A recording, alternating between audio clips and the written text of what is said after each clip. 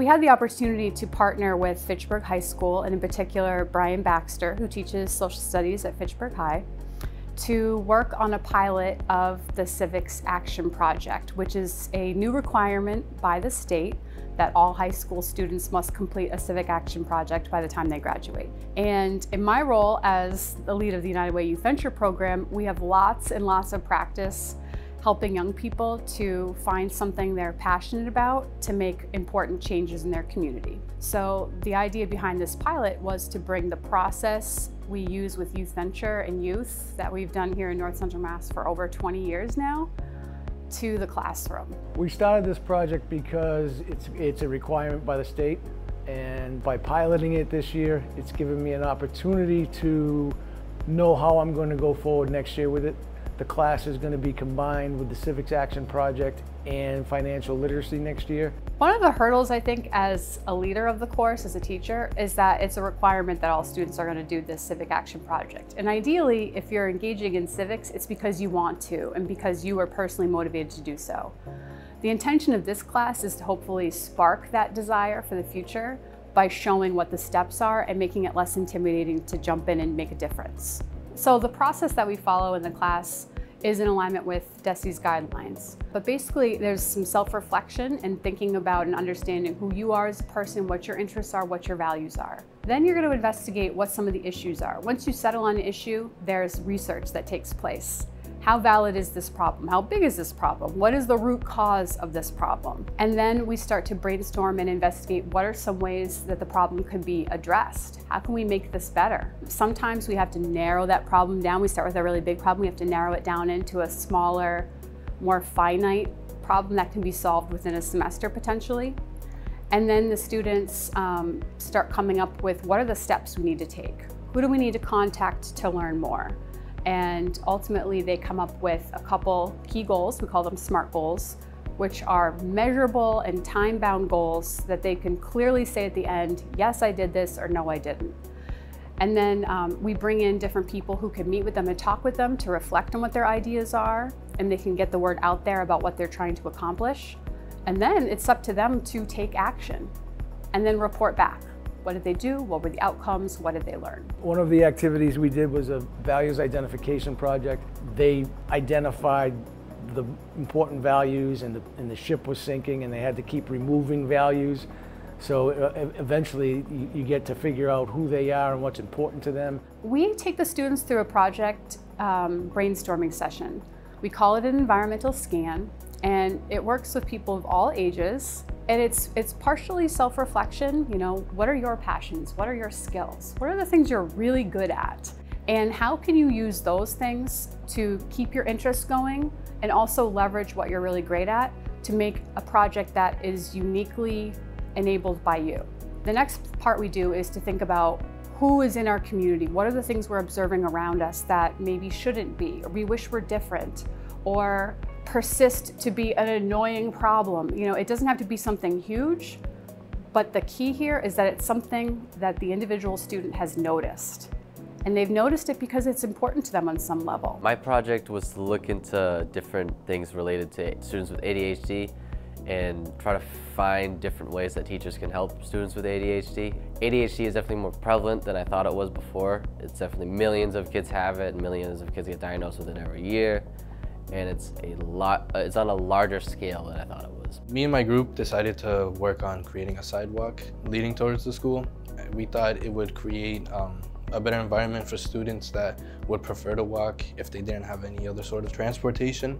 Basically, we want to bring awareness to the youth having somewhere to express themselves and really develop themselves as an individual and shape themselves. And I'll help them really stay off the streets and the roads and, you know, be a good kid.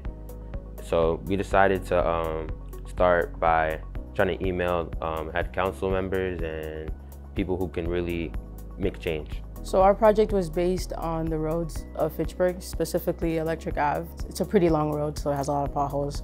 And this road was kind of important for us because it connects Park Hill Plaza, which is a big area, as well as Coggeshall Park, which is another big area that people in the city use. I was kind of interested to see, you know, what's the process of getting a road fixed, and is there a budget for that, and how do you go about getting a road fixed? It's that much more fun and enjoyable if they're choosing a project idea or spicing up their idea with their own personal interests and passions. We researched trying to figure out, how do we get this heard? Like, how do we voice our concerns? And we found that the city had a website called See Click Fix, where you can report potholes and any road damages, essentially, as well as call the city to get something fixed. So we made a submission on the site, and they said that they would look into fixing it at the time. We talked with the mayor about it, and I also talked with a city council member.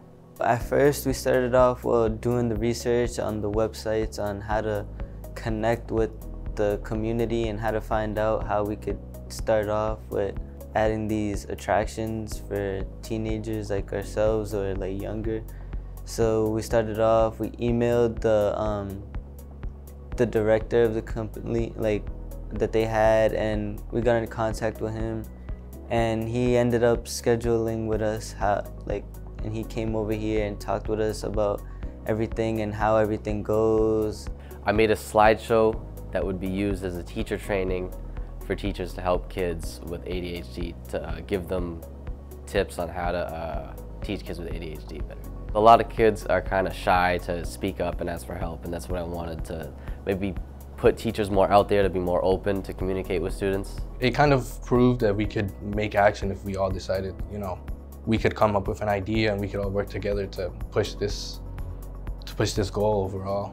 I was most impressed with the students and how they interacted with us and how they expressed what was important to them in their projects and how they showed what was important to them and went out and tried to do something about it. It's definitely easy to get the information, but it's hard to actually do something and try to make a change.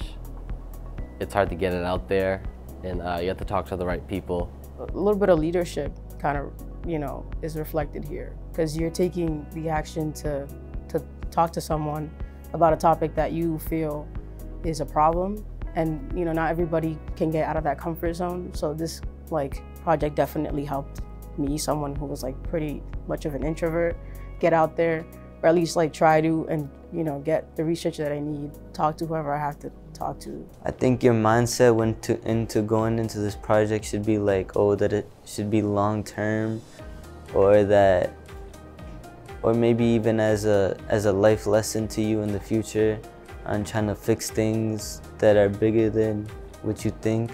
One of the lessons I hope students get out of this is the value of trying and failing and reflecting and learning from that. There's so much you can learn from every moment if you choose to be engaged in that moment and reflect. Whether things go the way you intended or not, or maybe you're just curious about something, there's so much to be learned and gained from that. And this class really helps that creativity and curiosity flourish. As of recently, I drove down the road and it's patched up. So I don't know if that's us, but I hope that we made a difference in getting it fixed and maybe made it get fixed sooner. If someone would have picked this project up after me, I think they should definitely get it out there to teachers, because I didn't really send my slideshow to anybody. I just kind of had it prepared. I think kids should definitely talk to teachers about different things that they can do to help students with ADHD. It's more about the process than the completed project. And I don't say that to deter people from having the goal of completing their project. But as you can probably imagine, many of the issues that students might want to address are not going to be resolved in a semester. But that doesn't mean that they can't make a really big difference toward getting attention to that idea or starting it so that somebody else can pick up where they left off. It's going to teach them how to be civically involved and how they can get things done. Because once they leave high school, they're citizens and they're gonna have a say. And how do you have a say? And this class is going to teach them how they can have a say. Coming into this classroom with these students and realizing all of the hope and potential that they're about to graduate, they have every possibility in front of them, and to see them come alive with their ideas was amazing. What I learned from this process is that you have a voice. No matter how small you think you are, you actually have a voice. You can make change if you seek after it. Whether that's emailing someone or you know, trying to tell someone. It's just all about trying to get your voice out there to be heard. I think this project for me sort of like gave me some insight on how the city is run and the politics behind it. And I hope to be more involved in that and try and make things better in the city. It was a really fun process. I learned a lot from just starting from scratch, coming up with an idea. Like, just because the government controls everything in the city or holds everything doesn't mean we can't change it. The city of Fitchburg, this is their town, this is their home. Of course they care what's going on here. They may not care about the same things as everybody else, but if they don't speak up, who is? The city works for you. It's your taxes, and you should definitely get to have a say in this by, you know, talking to the city, voicing your concerns, and not just to be silent about it. I'm civically active, and I want my students to be civically active. I think it's very important that students, as soon as they turn 18, register to vote and have an idea of what that means. My advice to students who will be taking this class in the future is, don't just think of this as a project. Think of it as you making change and really put your 100% into it, because at the end of the day, you can really make a change if you really want to. This can be one of the most powerful learning experiences you'll have in high school if you choose that.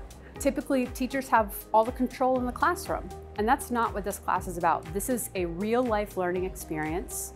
This is something that we know students want because they've told us in all sorts of surveys and Portrait of a Graduate focus groups, they want to have real-life experiences. It doesn't get any more real than this.